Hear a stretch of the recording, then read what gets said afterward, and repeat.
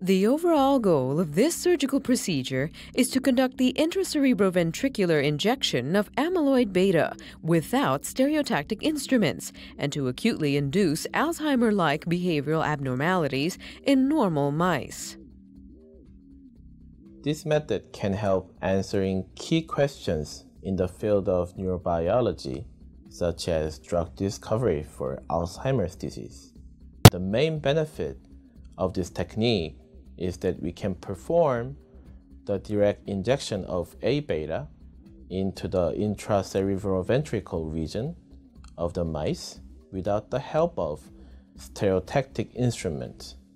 And it allows us to mimic Alzheimer-like behavioral abnormalities in mice without waiting for the aging process.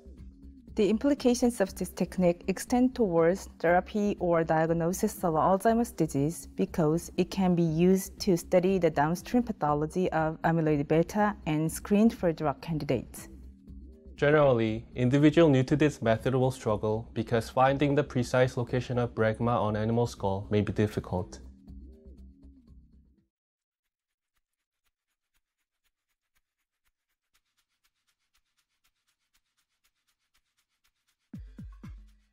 To begin this procedure, make 1 millimolar A-beta with DMSO.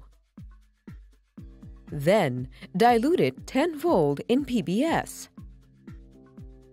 Next, prepare PBS solution containing 10% DMSO as a vehicle for ICV injection. After that, wrap the microsyringe with